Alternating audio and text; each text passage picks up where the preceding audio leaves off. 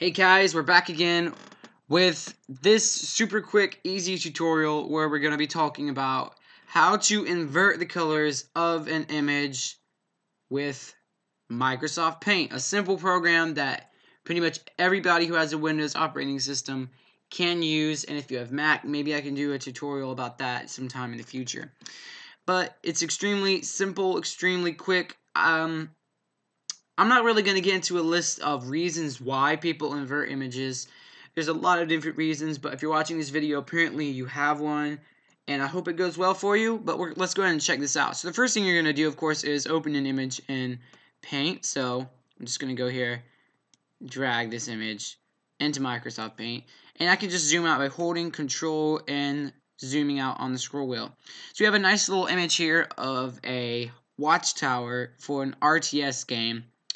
Now, if I just press Control and A on the keyboard, or if I go to Select All, I can then right-click and just simply click on this option right here, Invert Color, and it inverts the color of the image. It's very quick, very efficient.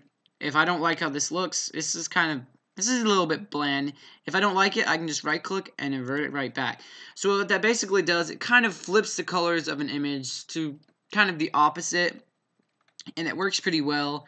It does a good job. Let's try this with another image. It's just so simple. So I'm just going to go here, don't save. So we got a picture of a tree right here. Control A, right click, and invert the color. So one thing you might notice about this is that it does invert the background color, which can be a problem if you're trying to make inverted images with transparent background. That can be a problem. And so you may need to actually erase any of the black backgrounds, or if just a white background work. I actually didn't really check this much, but basically you can mess with fixing these colors up a little bit.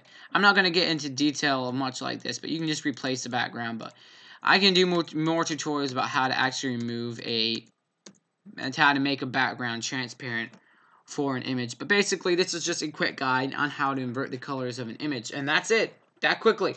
So guys, thank you for watching this video. I hope you liked it, even though it was this simple and quick. But be sure to hit that subscribe button, let us know what you think, and check out our channel for some other great tutorials. Got a lot of audio tutorials. Hopefully we'll get some more graphic tutorials coming up soon. So I'll see you with the next video.